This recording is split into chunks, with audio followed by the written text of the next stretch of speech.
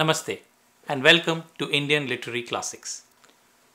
Kuppali Venkatappa Puttappa, popularly known by his pen name Kuvempu, was Kannada's first Jnanpith awardee. His work, Sri Ramayana Darshanam, written in 1949, demonstrated his command over verse and marked the beginning of Kannada epic poetry. Kuvempu started his literary journey with a collection of poems called The Beginner's Muse, but later switched to Kannada, his native language. He greatly influenced Kannada as a language medium in schools and founded the Kannada Adhyayana Samaste, which is the Institute of Kannada Studies in the Mysore University.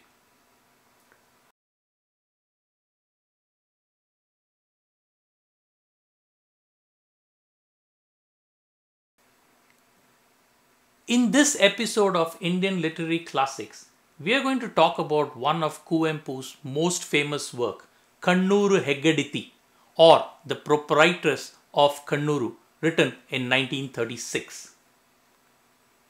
This story talks about a woman who, after her husband's death, gets into sporadic acts of defiance and uses her position of authority. Eventually, her acts consume herself. Chandraya Gowda is a man of wealth and affluence in Kannooru. His brother Subbaya Gowda had been the head of the family, and after his death, Chandraya takes his place. Subbaya's wife Nagamma always believed that Chandraya had used some black magic to kill him, whereas in reality he had actually died due to high fever. Chandraya's behavior of indifference towards Nagamma made people believe her story. Subbaya and Nagamma's son, Huvaya, knew all of this, but he was primarily interested in educating himself. Moreover, his closeness to Chandraya's son Ramaya made him not react to anything emotionally that his mother would keep coming and telling him. Chandraya actually wanted to commit suicide when his first wife and Ramaya's mother dies unexpectedly. However, he ends up marrying again. Unfortunately, his second wife also dies due to childbirth complications, and people get surprised when Chandraya feels the need to marry yet again within a year. The cultured families were not too keen to get their daughters married off to Chandraya due to his middle age. Without any care, Chandraya seeks a bride from another village. He marries Subbamma, a young girl who initially thought that her alliance was being sought for Huvaya, as she harbored a secret wish to marry him after seeing him in a wedding. She gets surprised when she realizes that Chandraya had not come for Huvaya's alliance but for his own. Having grown up in a very poor household, Subbamma knew she would have ended up marrying a farmer and worked hard to earn a living. She is happy at the thought that it is a blessing in disguise that she would be the wife of someone like Chandra Gowda and become the owner of the prestigious Kannooru household. Marrying a middle-aged widower would have shattered the heart of any young girl, but Subbamma had no such presumptions. Subbamma had no formal education and definitely had no generosity, pleasant manners, or restraint of any sorts. She had a lot of vanity, haughtiness, and selfishness that had remained dormant over the years, and it raised its head as soon as she became the mistress of the large household. She started to relentlessly exercise her authority over everybody at all occasions. Although Chandraya himself was authoritative by nature, he lets her get away with her uncivilized behavior and also showered gifts on her as he was concerned that her mind might stray given that she is very young. One such day, as Chandraya is busy with some visitors, he hears a lot of fighting coming from the kitchen. He realizes that Subbamma is the root cause to all the commotion and feels really embarrassed in front of all the visitors in the house. He suddenly remembers that neither of his two late wives had anything like that to bring him disrespect in front of outsiders. He finally loses his cool when Subbamma serves him burnt food and he takes out all his anger on her. Let's get introduced to some other characters in this story. Sita, was the daughter of Chandraya's friend and grew up with Ramaya and Huvaya. She was more closer to Huvaya, although he was 5 to 6 years older than her. There was an excitement in her mind as she heard that both the brothers are coming back to the village for college vacations. She started remembering all the fun moments she has had with Huvaya, including their marriage play when they were kids. Sita's reverie is broken when she hears a commotion outside. She steps out to see that Ramaya and another person is helping Huvaya get down from the cart as he seems to be in great pain. She learns that the bullocks pulling the cart broke into a run and crashed into a tree. Sita's father urges Huvaya and Ramaya to stay back a couple of days before proceeding to Kannooru. Sita makes it her agenda to take care of Huvaya and ensures that he recovers as quickly as possible. Their romance blossoms again. Ramaya leaves Huvaya to recover in Sita's house and heads to Kannooru. At night, during dinner, he notices a new person serving food, and by her mannerisms, he concludes that she knows her way around the house. A dreadful thought comes into his head that his father might have married again, but he dismisses it. The following morning, he inquires about this person and learns that she is indeed his stepmother.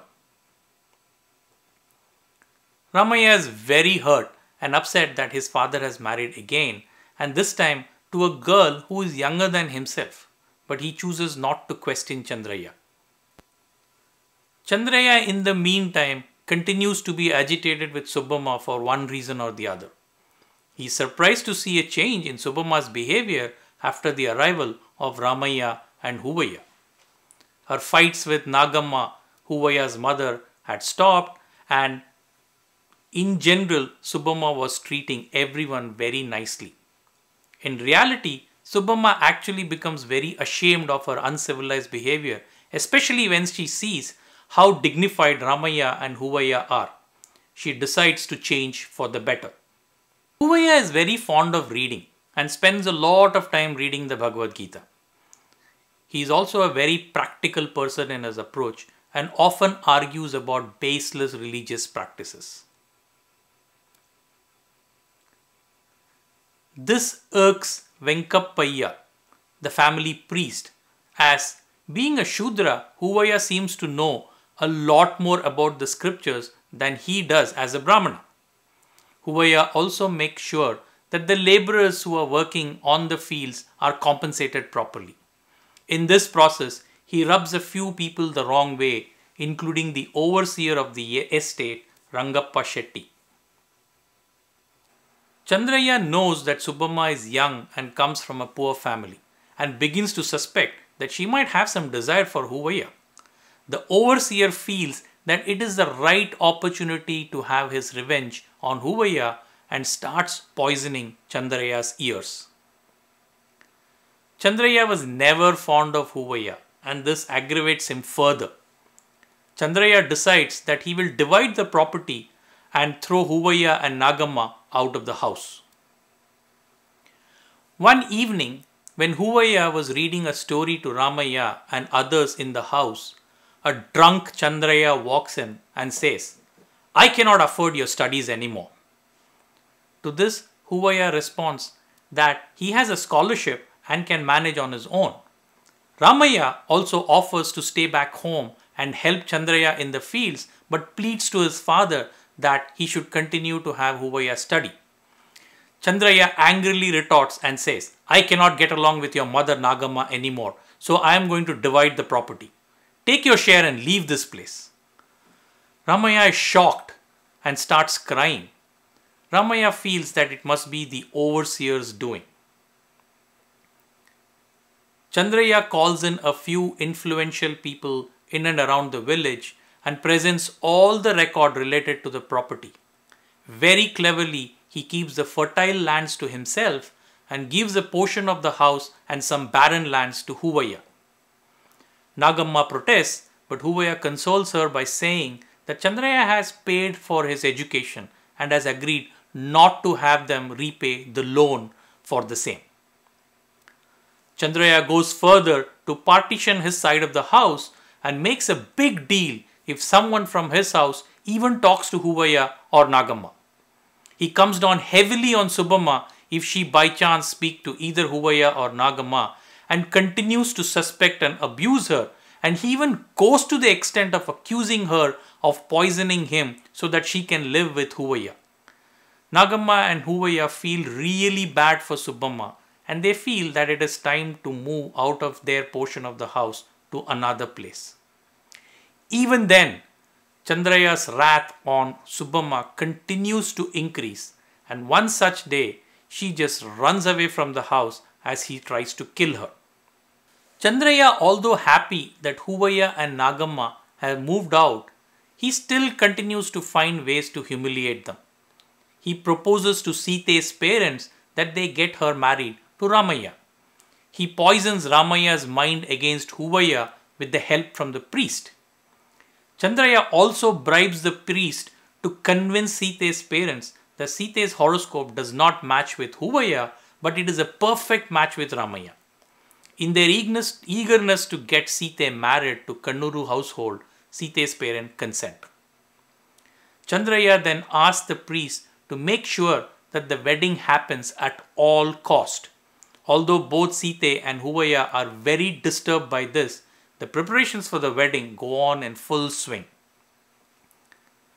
As the wedding ceremony takes place, Ramaya is in a state of confusion and fear. He is not sure if he is doing the right thing. He misses Huvaya and is very disturbed by the fact that he distanced himself from his brother, philosopher and guide.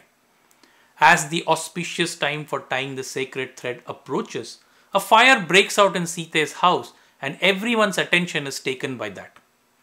As Ramaya stands confused, Chandraya urges the priest to not get distracted and finish the rituals. As Ramaya continues to stand in confusion, the priest just takes the sacred thread from his hand and ties it around Sita's neck. Sita is not happy being Ramaya's bride and does not want to let go of her mother's side, who had come to drop her in Kannooru. Her mother and brother slip out while she is sleeping, and when she realizes, she creates a huge commotion in the house. The priest is called and he announces that she is possessed with a spirit. He advises to Chandraya that if he brands her with a hot rod, the spirit might leave her. Chandraya and the priest hold her down forcibly and brand her hand with red hot iron. Ramaya is furious and he intervenes and asks her to be taken away. Similar incident continues and Sita is forced to leave Kannooru to her mother's house. Ramaya is distraught at the turn of events and in a rage accuses Chandraya of ruining him, his relationship with Huvaya, his married life, and even bringing destruction to the Kannooru household due to his ego and stubbornness. Chandraya gets very angry, but he knows that every word his son has spoken is very true. Chandraya becomes very disturbed after Ramaya's outrage, and this starts to tell on his health. He stays in the bed most of the time, and although he has become very weak physically, the arrogance had not left him. He would shout at anyone who would come inside the room. Subbamma gets to know that he is unwell and comes back to Kannooru to see him. Chandraya breaks down on seeing Subbamma and doesn't let go of her. His condition worsens by the day. Huvaya hears about Chandraya's illness and decides to pay him a visit. Subbamma almost does not recognize Huvaya. He had become thin, unshaven, and looked very lost. The turn of events at Kannooru and the loss of his mother Nagamma had totally demoralized him. He comes into Chandraya's room and calls him. Chandraya, who had not been speaking to anyone, slowly looks at Huvaya and breaks down. He takes Huvaya's hand and places it in his forehead as if asking for his forgiveness. Huvaya cries and, unable to see his uncle's condition, leaves immediately. A few days later, Chandraya passes away. With Ramaiah totally lost in his own world, Subbamma decides that she should step up and take over the responsibility of the Kannooru estate. She starts actively participating in all the work and manages everything efficiently with the help of the overseer. Over time, she and the overseer get very close to each other. Being a young woman, her desires are kindled. The overseer, on the other hand, had an eye on Subbamma for a while and sees this as an opportunity to satisfy his lust. In a moment of weakness, Subbamma lowers her guard. Time passes on, and to Subbamma's shock, she discovers that she is pregnant with the overseer's child. This troubles her a lot as she worries about the reputation of the Kannooru household and her foolishness. She has no one to turn to but the overseer, who has already made grand plans to decamp with the money and jewels of Subbamma and the Kannooru household. He mentions to her that he can arrange for a medicine that will abort the child, but it will be costly. Subbamma trusts him as she has no other option and gives him all her jewelry and money. The overseer gets her a medicine and overnight disappears from Kannooru. Ramaiah somehow comes to know of this, and in his mental state he is unable to handle the whole situation. He feels that he has had enough of his life and decides to end it. He shuts himself in his room and drinks a full bottle of poison and goes to sleep, never to get up again. Subbamma, in the meantime, tries the medicine that the overseer had given her. The medicine, being very strong, not only kills her fetus, but her also. The servant of the house sends for Huvaya, who rushes in to see the lifeless body of Subbamma. He runs up to wake his brother and breaks open the door when he doesn't get any response. He is totally shattered when he sees his most dearest brother lying dead. He is completely disillusioned and wanders around meaninglessly. Sita and a few others pacify him, and he learns that Sita was never married to Ramaiah, since it was the priest who had tied the sacred thread on Chandraya's instructions. He slowly comes to terms and, with the blessing of the elders, marries Sita. Huvaya brings about a lot of changes to Kannooru. Over several years, he makes sure that everyone is treated fairly and works hard in abolishing religious superstitions and sentiments. He restores Kannooru to its old glory with Sita by his side. Kuvempu's writing is so powerful that it actually transports you back into Indian villages during the pre-independence era. The naiveness, religious superstition, and sentiments, the caste system, lack of any women empowerment, etc., comes to life in this story, and you feel being part of the story as one of its characters. The famous writer and playwright Girish Karnad chose this story for his Kannada movie in 1999 by the same name.